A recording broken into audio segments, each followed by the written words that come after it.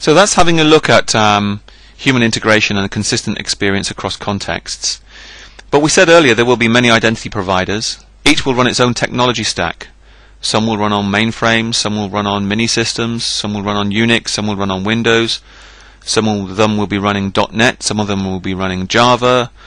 The technology stack is irrelevant. They can all expose their services to the internet in the same way by conforming to the same protocols. And we would call the fact that there are many identity providers, each running its own technology stack, as pluralism of operators and technologies. So you can see how we're gradually getting through the laws of identity as architectural principles for the design of an identity system. We will get to the design of the identity system soon.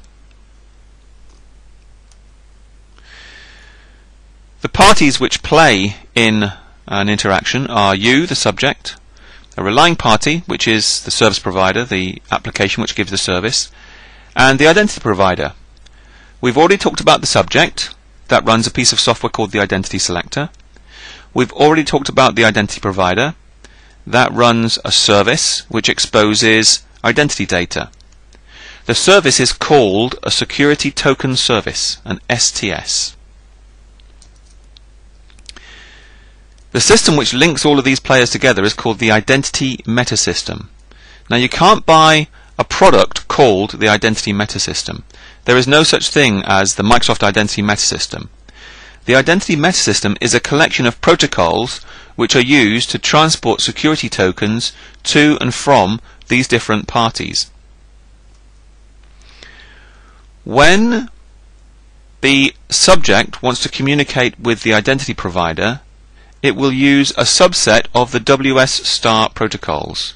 So the web services protocols, one of them in particular, WS Trust, is used to request tokens and to return security tokens. When the relying party is a web service, then the subject and the relying party will also use WS protocols to transport the token to and from each other. Sometimes just before I move on, the relying party will need to express its policy of what claims it needs, what token format it needs, what identity provider it's prepared to accept tokens from, in the form of a policy statement. So here we have a WS policy which specifies that this relying party wants a given name, a surname, an email, and a claim called a private personal identifier. If the relying party happens to be a website, then obviously we can't use web services protocols, so we have to use HTML. And the way we achieve that is by embedding the policy statement into an object tag. Here's an example of an object tag. And you can see here it says that it's going to request a SAML 1.0 assertion, and the required claims are the same as before: given name, surname, email address, and private personal identifier. Now, we did talk earlier about the idea of self-asserted identity, the idea that you could assert some claims about yourself, and those sorts of things are used heavily. Hotmail, Yahoo, Google, eBay, Amazon, they all accept self-asserted identity. So how could we do self-asserted identity using the identity metasystem? Well, we talked about the concept of relying party, subject, and identity provider. And what we do is we have a built-in identity provider in the identity selector software. And that identity selector allows us to create our own cards. So here's what the UI looks like in the Windows CardSpace, which is an example of Microsoft's own identity selector software. Windows CardSpace allows you to add a card, and you can create a personal card, as opposed to installing a managed card. A managed card comes from an identity provider, but a personal card comes from yourself. When you create a personal card, you effectively create a miniature data store for that card in the identity provider which is running on the local machine. And you fill in your details: first name, last name, email address, street, city, state, postal code, road, region, home phone number, other phone number, and we can continue with mobile phone number, date of birth, and gender, and even web page.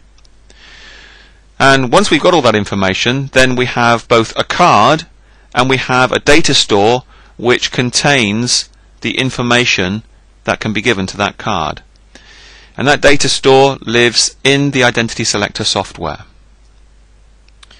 There are 2 degrees of store protection there. There's a key which is derived from the system key, and there's a key which is also derived from your password.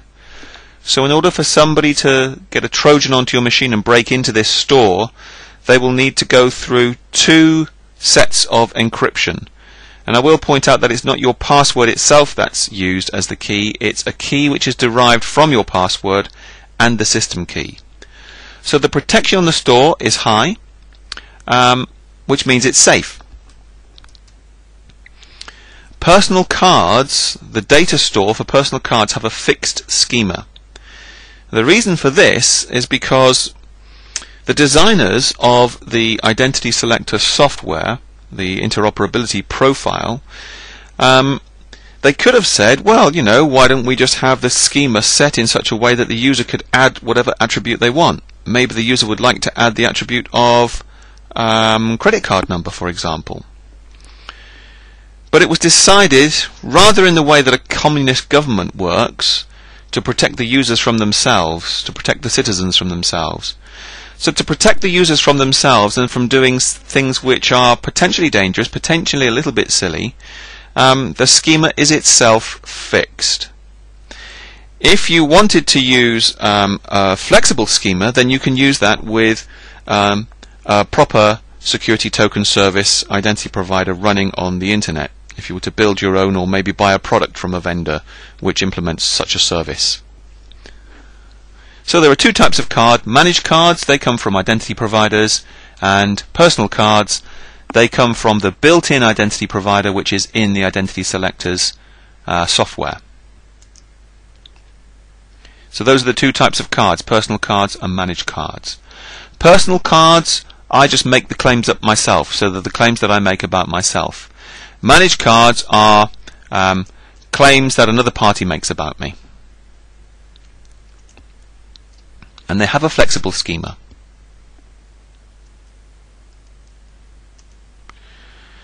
So we talked earlier about the fact that there's no consistency of experience, the fact that every time you are asked for your identity information there's a different experience. And we get to the problem of Elvis Presley. As I said earlier, there are 40,000 Elvis Presleys registered at Hotmail, and only one of them is real. And that gives us a problem. Self-asserted identity. Now let's have a look at self-asserted identity.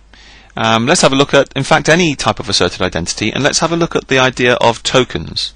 So what is a token? We've already mentioned them briefly. They're issued by a security token service, which is part of an identity provider, and they can be of any type. It can be a SAML token, an XRML license, an X509 certificate, a Kerberos ticket, maybe some special token that you make up yourself, some proprietary format for your own solution. Here's an example of a token. Got some attributes in there, or some claims. Steve, Plank, over 18, over 21, under 65, and there's an image. That can all be wrapped up in a security token. So we get a security token from a security token service. Question is, what's a security token service? Well, it's a service which issues security tokens. We need to give it something in order to get a security token. What do we need to give it? Well, possibly a different security token. Maybe we would give it a username and a password. Maybe we'd give it a biometric signature. Maybe we'd give it a certificate. I want to have a look now at how we can use a security token service to issue tokens to a subject and to give them to a relying party. And to do that, I'm going to use the whiteboard.